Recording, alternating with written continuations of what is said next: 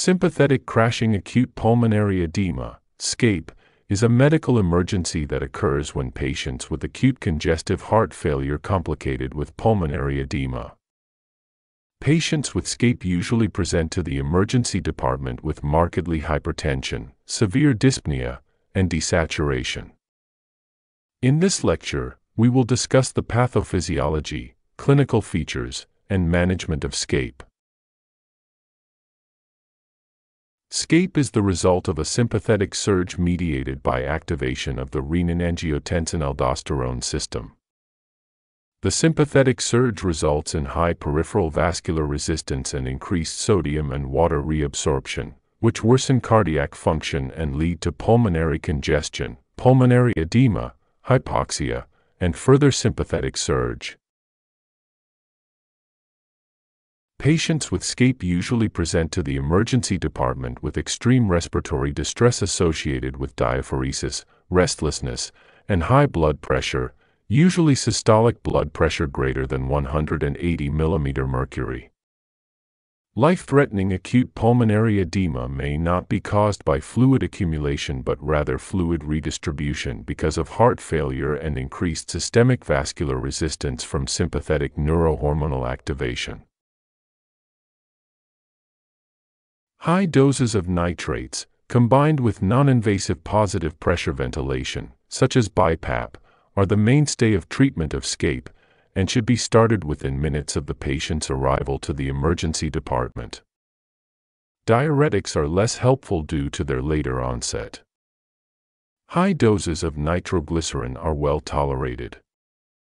Recent studies demonstrated that high doses of NTG are more likely to induce nitrate tolerance than low doses of NTG. When treated promptly, patients with SCAPE will recover rapidly. Typically, 0.6 mg of sublingual NTG is given up to 3 times, followed by 1 to 2 mg NTG intravenous boluses every 2 minutes as needed, up to 10 to 20 mg maximum. Non-rebreather mask and BiPAP can be used to provide supplemental oxygen and positive pressure ventilation to patients receiving high-dose NTG. This can help to improve oxygenation and ventilation, and buy time for the NTG to take effect.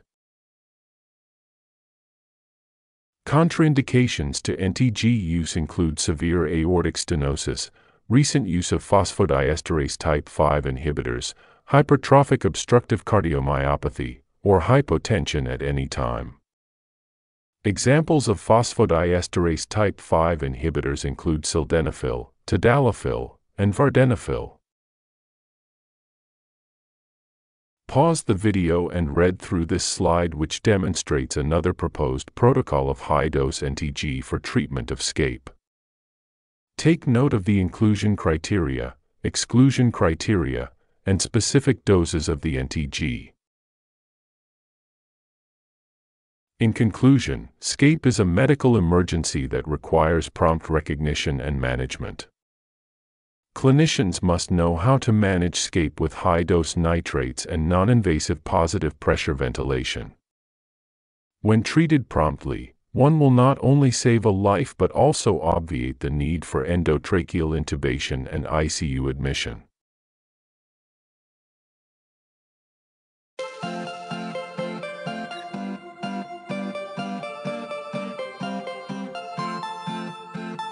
Thank you for watching.